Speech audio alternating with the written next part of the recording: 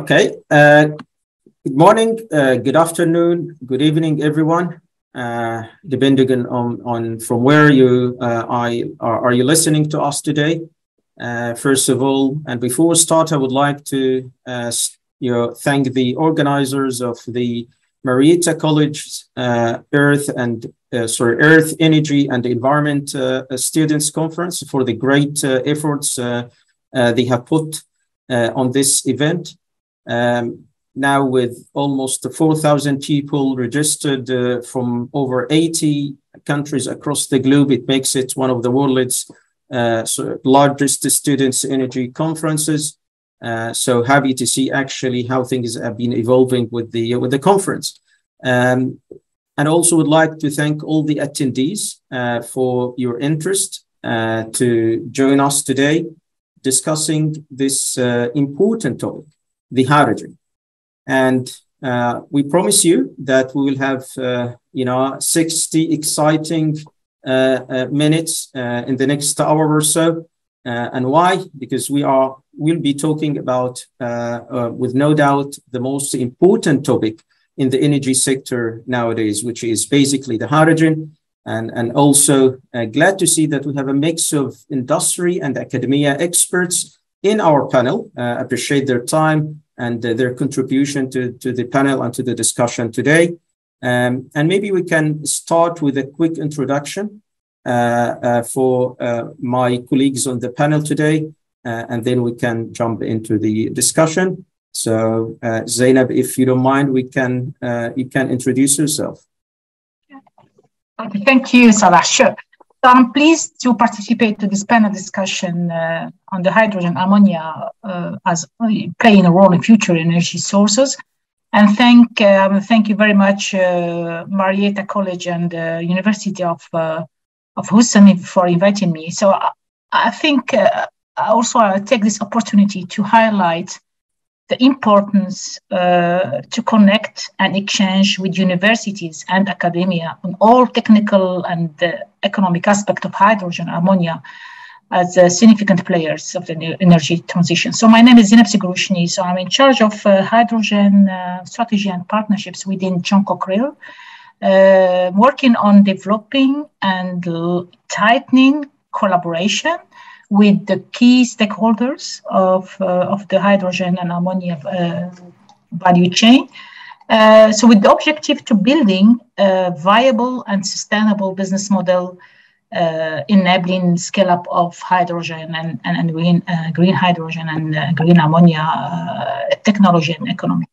So maybe a few words on John Cochrane for those that don't know. So John Cochrane is working for 200 years on providing answers towards energy transition, but not only energy transition, green mobility, safety, sustainable industrial production. So we our specialties in designing and modernizing and maintaining equipment in the field of energy, generation, environmental, and industrial applications. So very, very happy to and delighted today to participate to our panel today. Thank you. Thank you. Thank you very much, Zainab. Rehab? Yes, I am Rehab El-Maghraby. I am the head of the Petroleum Refinery and Petrochemical Engineering department at the Faculty of Petroleum and Mining Engineering at South University. I am also working as adjunct faculty associate professor at the American University in Cairo. Actually, I am very happy to join this panel discussion, and it is a very interesting event to exchange knowledge and know more about hydrogen and discuss what would be the new technology and what would be the future of hydrogen and ammonia. Thank you, Engineer Sarah. And thank you for Ahmed and Dr. Sulaiman for organizing this and for being the chair of this event. Thank you. Right. And actually, we have also another colleague who was supposed to join us, Carlos Tarrio de La Rosa. He's just experienced some technical issues, but hopefully he will join us in the next few minutes or so. I see also that we have now a larger number of participants, people attending the call, over 200 people or so far, which is really great. So I think, we can start with the first question, Zainab, back to you. And we all know the green hydrogen and that the major technologies to produce the green hydrogen is basically the water electrolysis.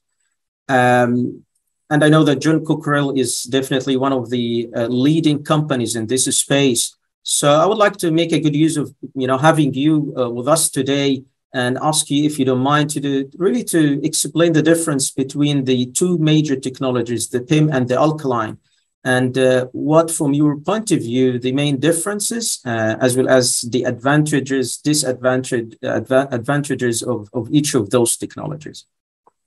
Okay, sure. Thank you for this question. I think that electrolysis is pretty known. Or if not, I will refresh maybe for a few seconds what we are talking about. So the electrolysis as chemical process is very known and has been known since 1800. I mean, more than 200 years. So we know there are four main technologies in the market that most of players do know under the name of alkaline technology and PEM under the name of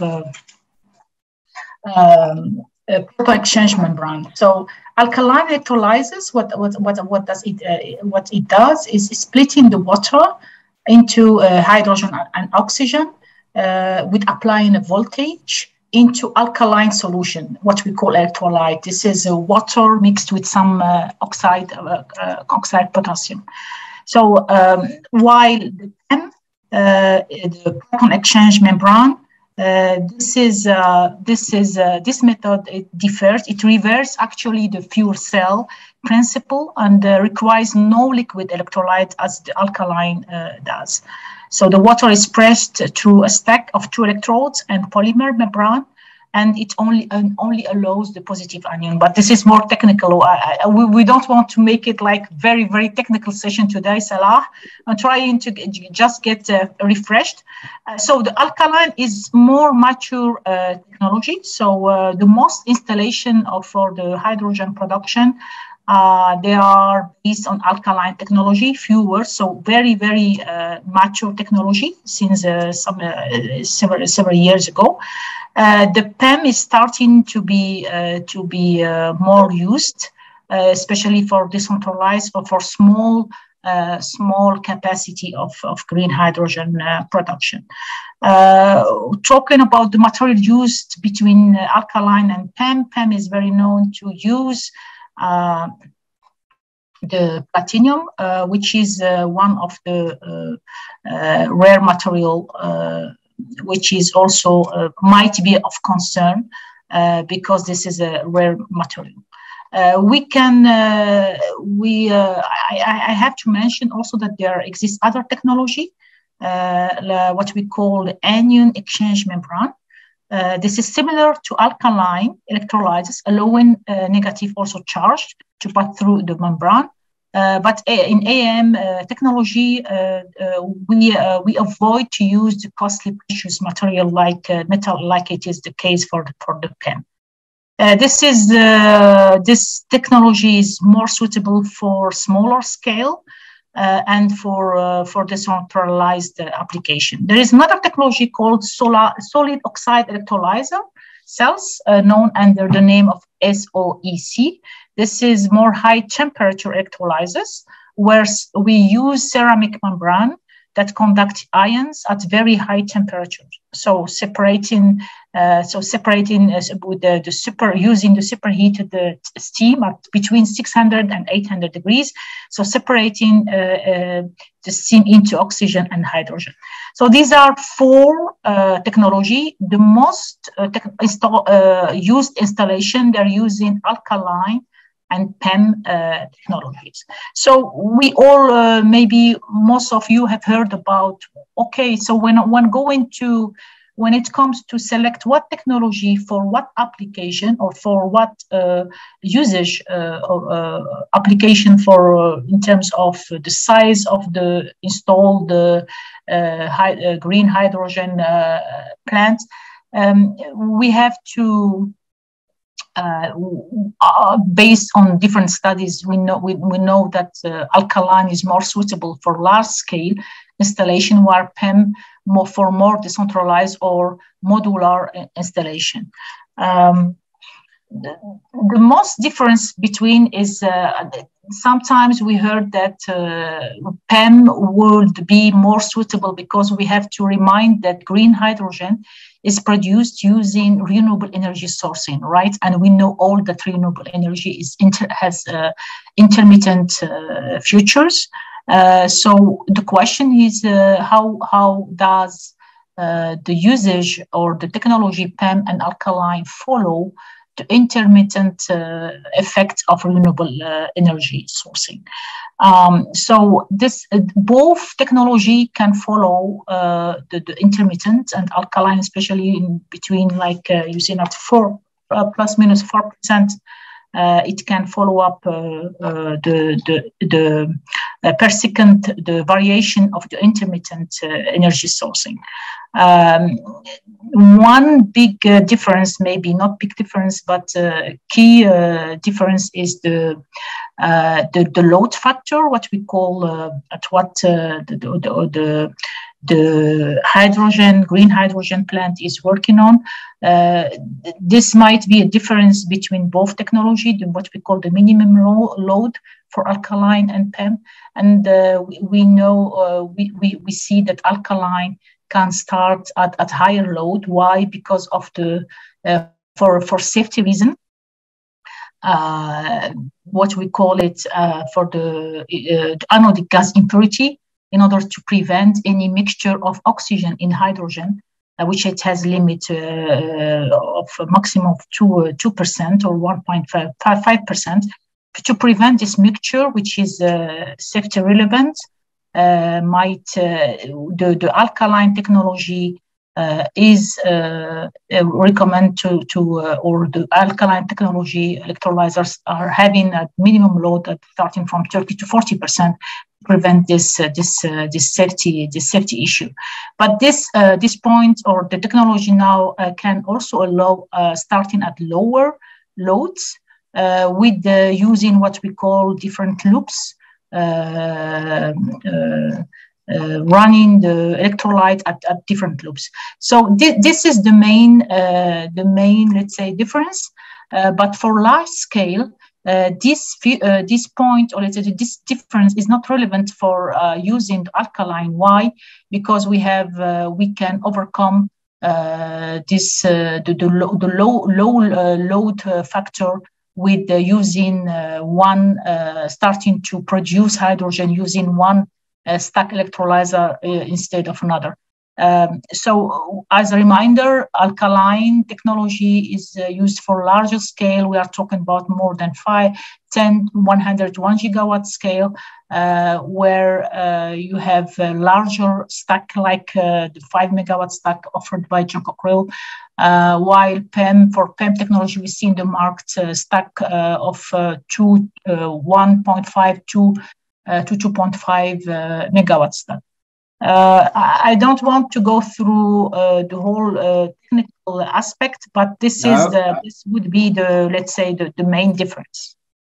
No, appreciate it, Zainab. Thank you very much. And indeed, it is really interesting to see how things actually, started to evolve a few years ago. Because for so many years, the alkaline technology has been actually the only technology that everybody used and, used to talk even about. But again, 10 years ago, we started actually to hear about the PEM. And now it is really incredible to see, as based on the feedback that you got, how things actually started even to advance more and more, not just on the PEM and the alkaline technologies, but also in the new water electrolysis technologies, as you kindly mentioned. Very interesting indeed.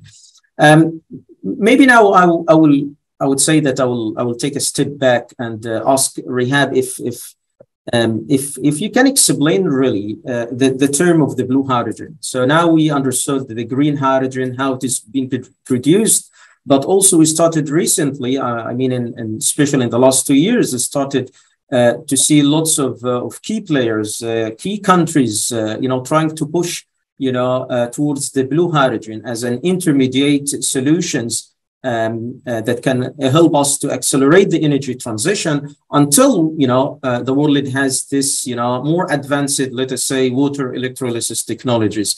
So if it will be really great to hear your thoughts. I mean, first of all, to explain what is blue hydrogen and what is the difference actually in the production technology method between producing the green hydrogen and the blue hydrogen.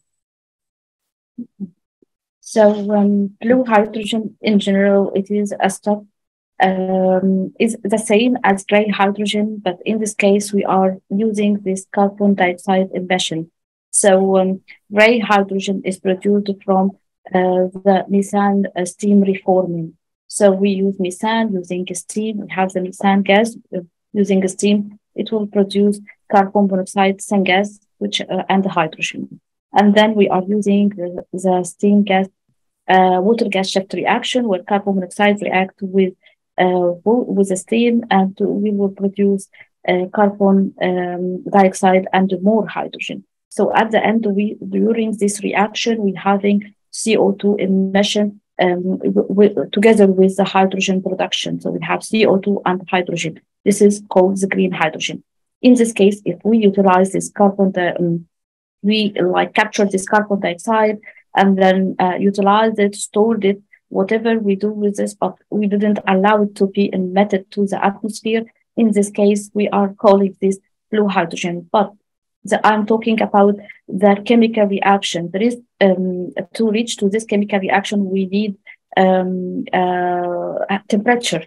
So we are using oven to reach this temperature for the methane steam reforming. In this oven, we are using fuel gas to reach this to this high temperature, and there will be also emission. So we have to capture this flow gas out of the oven we are getting from this flow gas. So if we are capturing this CO2 and utilizing this CO2, converting it to useful chemicals or storing it, in this case, if we are closing the loop, in this case, it is called blue hydrogen. So it is the same as gray hydrogen, but we are no point at the plant will have emission of CO2 to the atmosphere.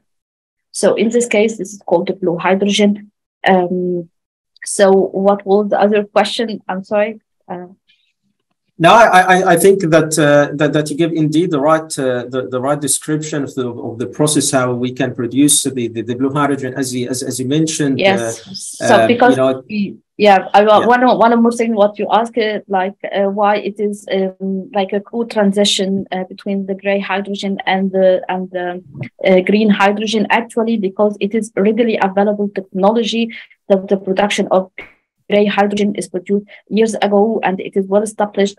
So the only point is to capture this CO2.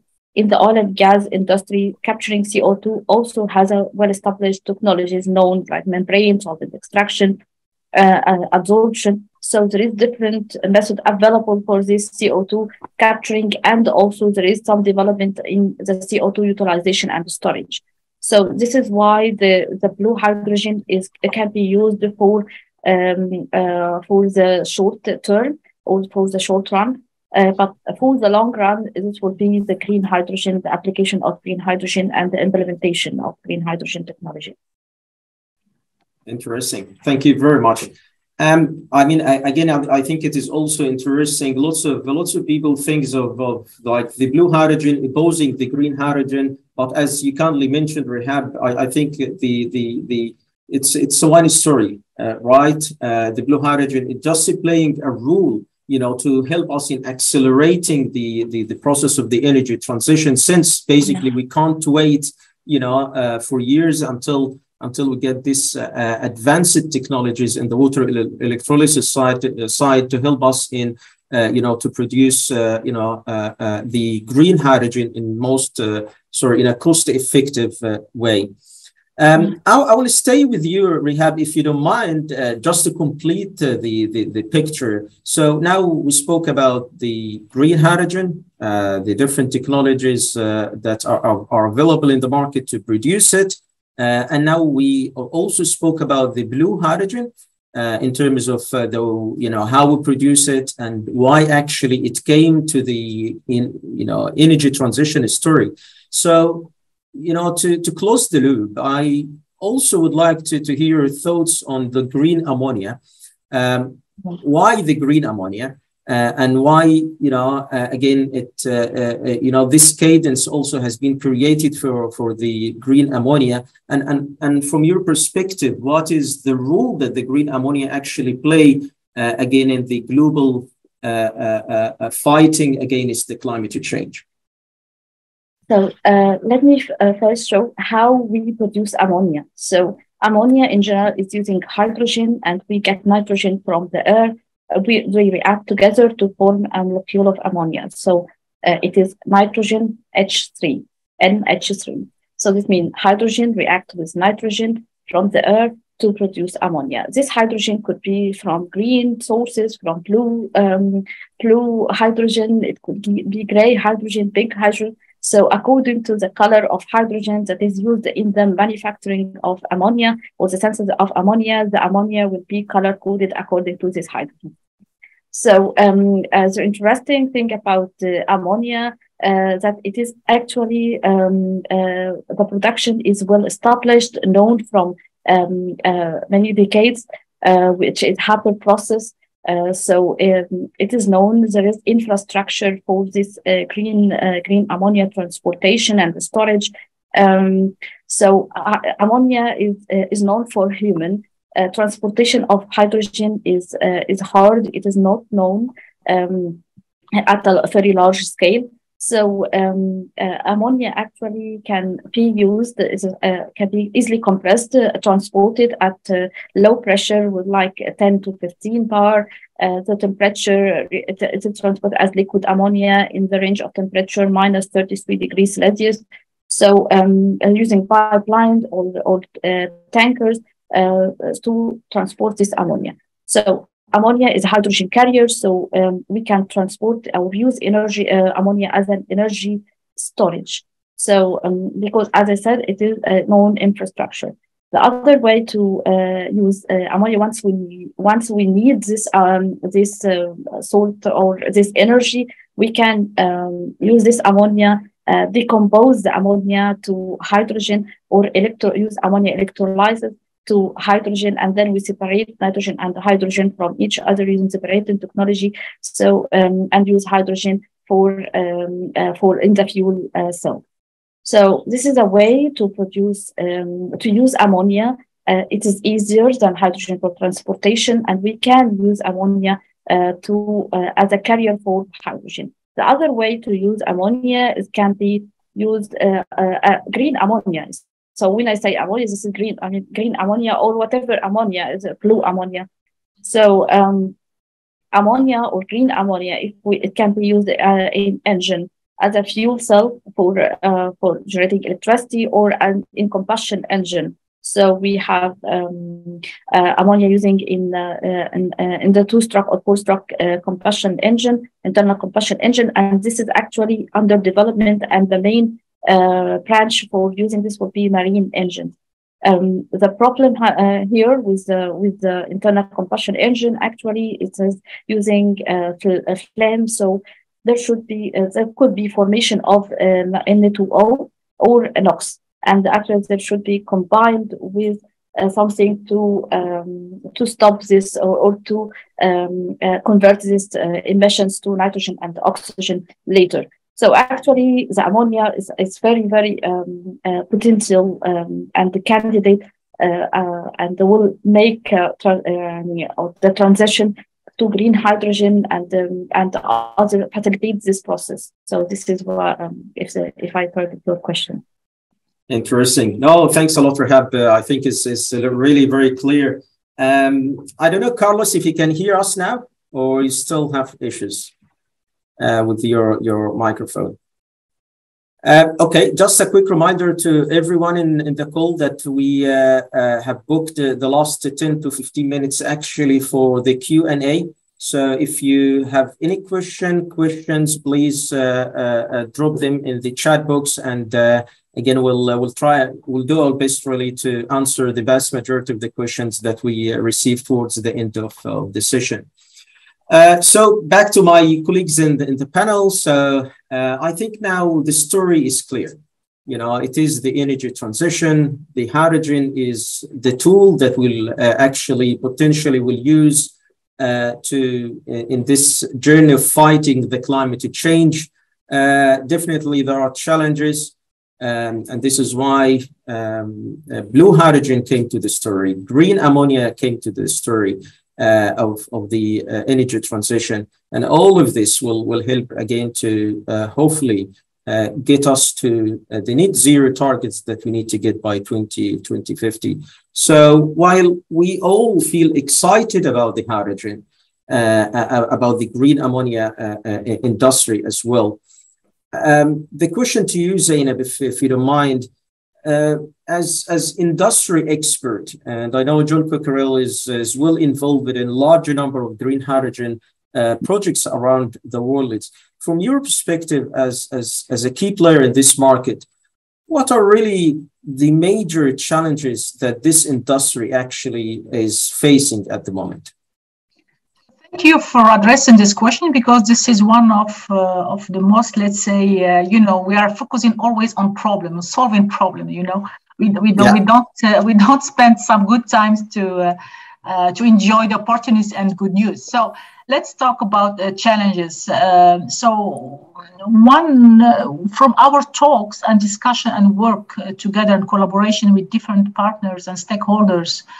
And customers, while they are developing their green hydrogen, green ammonia project, we have collected really interesting input from the stakeholders, and we are participating to different work package within Hydrogen Europe or France Europe or Hydrogen Council.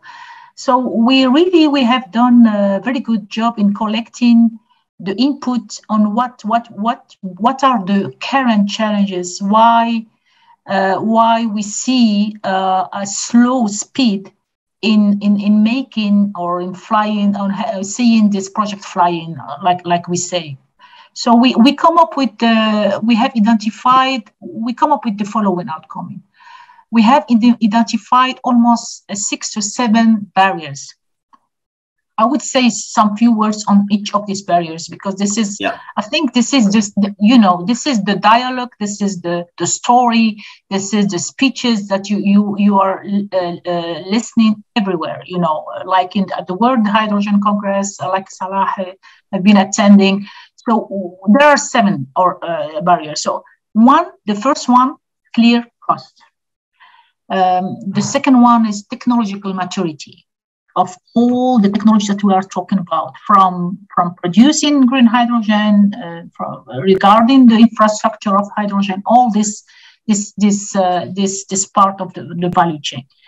Then you have efficiency. So we heard about efficiency. This is clear from technical standpoint. We need to work. All the stakeholders need to work to improve the efficiency of the technology, of the equipment, of the infrastructure. There's another challenge, which is renewable energy, the availability of renewable energy, because this is what is sourcing the green hydrogen production and at the end, the green ammonia production. And you have the remaining 2 barriers are policy and the regulatory framework. There is kind of uncertainty level at this for this thematic, and the final one that I might maybe I would say not the last, at least the standards and certification, and I left the last one, which is more correlated to the financing, what we call chicken and egg problem. So without financing, you cannot develop project, and without private project, you cannot. So this is what we call the chicken and egg problem, but this is a known problem everywhere in all sectors. Few words on some of this barriers. So regarding when it comes to cost, we know that the current cost of clean hydrogen, I would say low carbon hydrogen, green hydrogen, is still high to the conventional one, to the carbon fuel one. So not only the cost of the production, but the cost of transporting, converting, storing hydrogen are also high. So adopting clean hydrogen technologies for end users can be expensive. So, but we are aware of this, and we have, I think, all players out of the chain value, they're working on their roadmap and their cost roadmap to reduce the cost of their technology. John Cockerill is also working on this. We know what to do and where to fine tune in terms of technology aspect to reduce the cost, to address the end users' needs of having or using lower green hydrogen costs. So the technological maturity, as I said, that the alkaline is the most known technology, more mature. You see already a huge, let's say, significant installation in terms of megawatts, more than 100 megawatts installed in China, for instance. So in terms of maturity, there is still work to do. Some technology in the value chain, not only in terms of production hydrogen, but also in the infrastructure, they still have a low level of technological readiness and need to be proven at scale. So the third barrier, efficiency, as I told you, efficiency, which converting from the hydrogen production or infrastructure, from the infrastructure, incurs significant energy losses during the hydrogen conversion. If we take like from hydrogen to ammonia as well, so there are quite energy losses at each stage of the value chain. So from the production, transport, conversion, and use. So that's why we need, and this is also on the roadmap of all stakeholders out of the chain value. Everybody's working on improving the efficiency. So the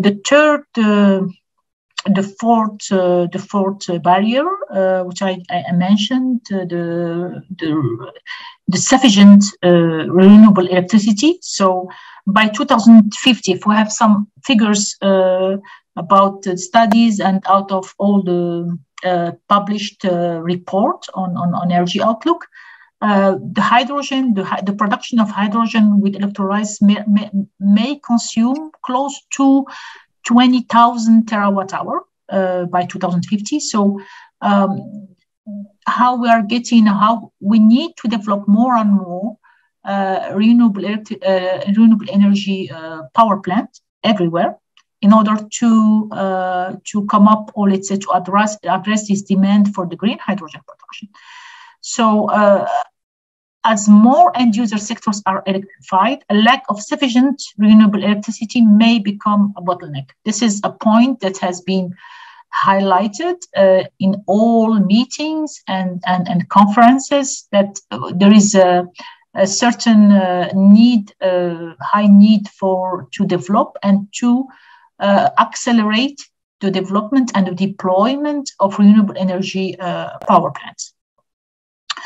When it comes to policy and regulatory, there is a certain, as I said, there is a point of a certain level of uncertainty. Although even that almost more than 140 countries have pledged to achieve net zero emissions within the coming decades, we do see that the speed of these goals to be achieved still remain uncertain. So there are some roadmap had been communicated, but still stable and long-term policy frameworks are needed to support such development. Standards and certification.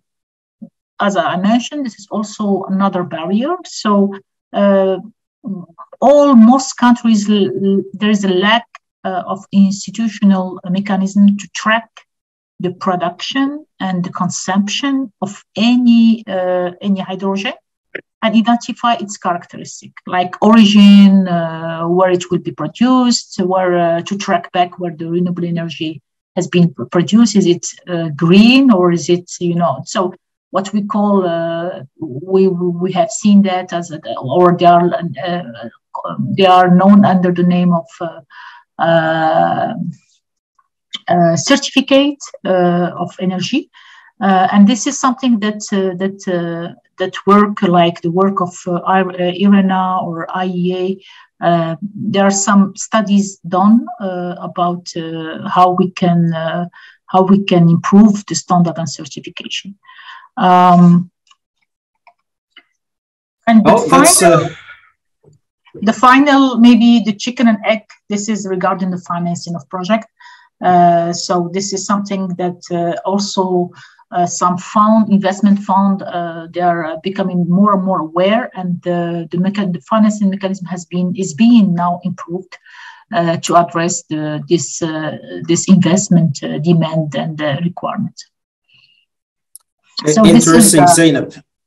Yeah, as I mentioned, I mean, it's an exciting time for the hydrogen, but also there are lots of major barriers and challenges that we have to work on. I mean, the industry, the academia, everyone has to work together really to make sure that we accelerate overcoming process over these challenges. And I see that we have almost 10 minutes stand between us and the Q&A session. Say maybe if in just a couple of minutes, Zainab, if you don't mind, I will stay with you. So now we understood the challenges. Could you please, also share your thoughts how we can accelerate the whole process of advancing this hydrogen economy? And the reason I'm asking, because, somebody has set the targets for us, right? By 2030, 2035, by 2050, you have to achieve the net zero. So there is really a big need to accelerate the whole process. So again, I will appreciate if you can give us a quick brief in 2 minutes, your thoughts on this, please. Okay, so maybe I will start. I will come back to the major hurdles and barriers that I mentioned, like the cost and policy and infrastructure. So the cost point is very relevant here, and I believe that all the technology providers for green hydrogen, green ammonia, they are aware of this, and everybody's working on reducing the cost of the provided technology. Like John Cockrell is working on decreasing the cost of electrolyzers, but the cost is also related to how you are designing your technology and your electrolyzer. And this is something that we are working very closely with different, not only within the John Cockrell, within the R&D team, but in collaboration with other universities. And one point is very significant or very important to mention here.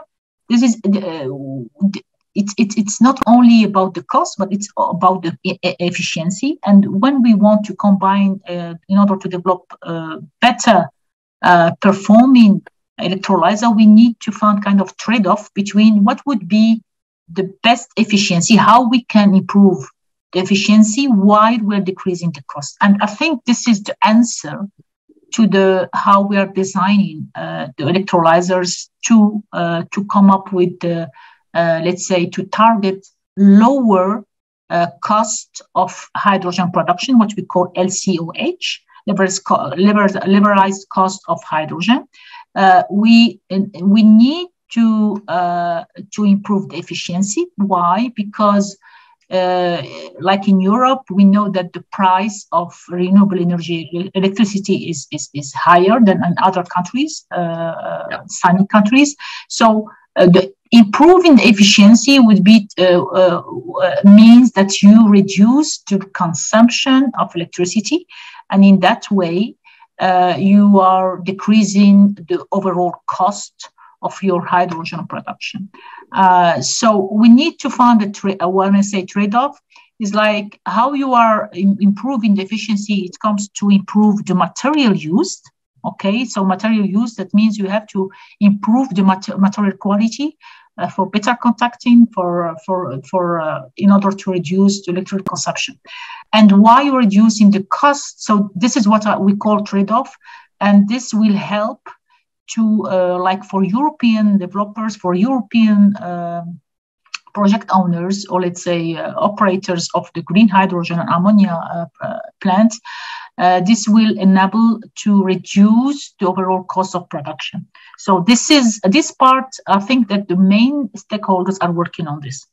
And the other part is the infrastructure. So we need to also catalyze the demand, because it should be kind of balancing between the demand and the offer. So when it takes talk the cost, so this is the offer perspective. From the demand perspective, we need to develop suitable infrastructures for storage, for transporting the ammonia, the green ammonia, and also to develop suitable technologies to store hydrogen in order to be adequately transported. So in terms of technology, right, there are some players there. They are also offering this, and they are working on this. So I think that we are on the right way. On the same time, we are working on improving things in order to make the green hydrogen affordable for end users, I would say. No, and interesting, Zainab. Thank you. And I mean, the takeaway from what you said is we, parties, players. So definitely the collaboration, that need to be done between the different parties within the hydrogen value chain all over the world, it is really a key. And another element is also the collaboration between the industry and the academia side. And definitely we can't have Rehab here in the panel without asking her the question, how we can make a good use of the capabilities the academia have actually has to support the development of this industry. I know that you worked successfully in a great initiative a couple of years ago when you introduced, for example, to your students the initiative of working on such clean energy projects, and it worked very well. So keen to hear your thoughts, Rehab. I know that we have only 2 minutes left on yes, how we can make this happen. I think Dr. Ahmed saying that Q&A also included in the 2 minutes. So just a quick answer is so there's through the research and the development section. Also in the university, we can integrate in the development of the electrolyzers, increasing the hydrogen yield, like test for in the research section, how to increase hydrogen yield, how to reduce the cost of the production, because we know the cost of production can range from $9 or higher to $2.5 for blue hydrogen. So there is some initiative to produce $1 per kilogram per 1 kilogram per 1 decade for the hydrogen. This is one of the initiatives. So this is something that the academia can contribute in the hydrogen purity, and this is something also for the separation, the purification technologies. All this can also be introduced through the academia. Through the education and the education of the public, introducing this concept to the student, because we want to upgrade the student, because they will contribute to the market and share in the development of these technologies. Also encourage the startup in renewable technologies and so on. So there is many sections and fields that the academia and the different universities and research centers in the universities that can share in. So this is a short answer.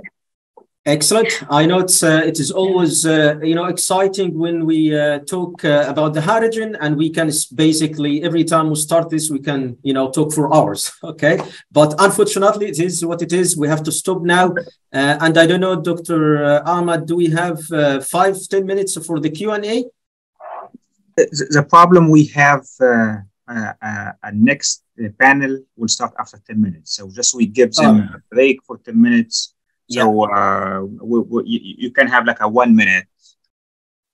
Okay, I think time is basically over because we have to have time to get the other panelists in. So great. Yeah, so I would like to take this opportunity to conclude.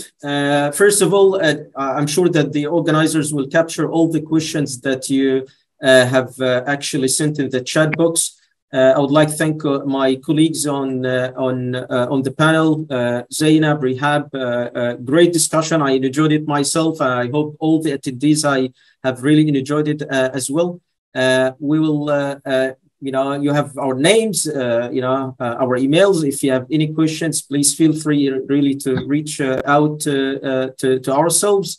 And hopefully you will enjoy the rest of the conference. Thank you very much.